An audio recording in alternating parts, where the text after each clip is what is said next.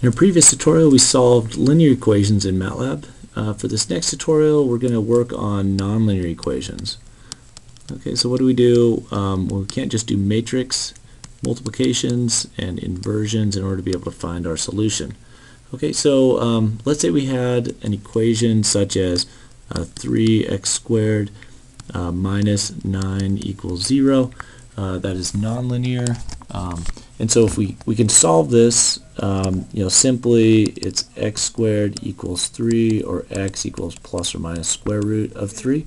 But let's say we had additional equations, let's say tens or thousands of these equations that we need to solve simultaneously, and we need to be able to develop the tools to be able to do that. So let's just come up with a simple example here. This is x squared plus y squared equals 20, equation of a circle, and then y equals x squared.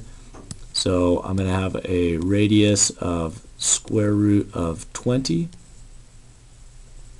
Okay, and this is y and this is x, and then we might have our quadratic as well. So this is y equals x squared, and this is going to be x squared plus y squared equals 20. Okay, so we have a solution here and we have a solution here. Let's just add two additional constraints. X is greater than 0 and y is greater than 0 as well, just to limit our search to this region right here. Okay, so let's come over to MATLAB, and what we'll do is we'll just set this up and solve it. We'll do it symbolically first, and then we'll do it numerically with a fsolve. Okay, so once MATLAB comes up, what we'll do is first of all just create some symbolic symbols, and we'll do x and y. Okay, so we have two new symbolic symbols, and then we're going to report a solution. We'll use a solve function, and we'll put our equations in these first square brackets, and then the variables that we want to solve for in the second one. Okay, so we want to solve for x and y, and the equations that we have are x squared plus y squared equals 20, and just separate them by commas, and don't forget to put a double equal sign here. Okay, and then we have y is equal to x squared, and then we'll have x is greater than 0 and y is greater than 0 as well. Okay, so that will return a solution. It returns it as a structure, and sol.x and sol.y. If you don't want the answer there, you can just do the display, and then it'll just return sol.y. But let's say we just wanted it to return directly as x or y. You can hit the up arrow there and just modify that. I'll return it as x and y.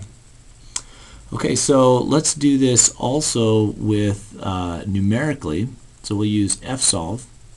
So if you type help fsolve, you can see a little bit of help, actually a lot of help on fsolve with a couple examples and use cases. But what I'll do is first of all just change my directory. Just come up here and navigate to a directory where you want to save a new function file. And I'm going to create, okay, so I'm here on my desktop, and if I just click home and new script, I'm just going to call this function. I'll return f, and then I'll set that equal to, and then I've got to put in my function name. So I'll just call this my function and make that a function of z. Okay, so z is going to be, just to rename that, x is going to be equal to z1, and then y is going to be equal to z2. So that's my second element of my z vector. I'll put semicolons after those so I don't have it spitting out a lot of information at the command prompt. Okay, it suppresses the print to the command. Okay, and then I need to return my function 1. This is going to be my first equation, and so that's going to be equal to x squared plus y squared minus 20. So I just put all of the expression onto one side of the equation, and so when it solves this, it's going to try to make f1 and f2 equal to 0. And then I'll also do the same thing for the next one. and put the semicolons after them just to suppress the output. Okay, and then I put an AND at the end. And then let me save this. If I click Control S, or I tell it to save, then it's going to suggest a name. Just have it named exactly like the function was named there. Okay, so there's my function. And then we can come back to the command prompt. I'm going to do a CLC just to clear the screen, and also do a clear all just to clear the variables from the workspace. Okay, so the first thing I need to do is come up with guess values. Guess values, so I'll just say 1 and 1. Okay, so there are my guess values for z. That's going to be, the first element is going to be x, second element is going to be y, and then I'm going to have,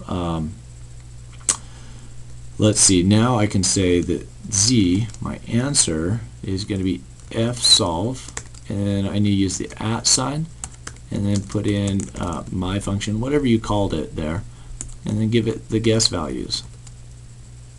Okay, and then it's going to return the value of z. The first one's going to be z1 and then z2, and so z1 is going to be x, and then z2 will be y.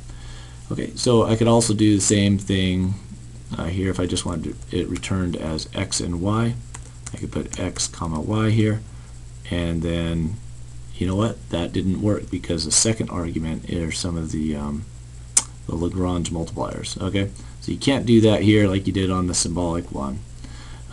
Just have it return to a z value, and then you can split it up from there. Okay, so that concludes this tutorial on how to use fsolve, also solve them symbolically, but to solve these nonlinear equations with MATLAB.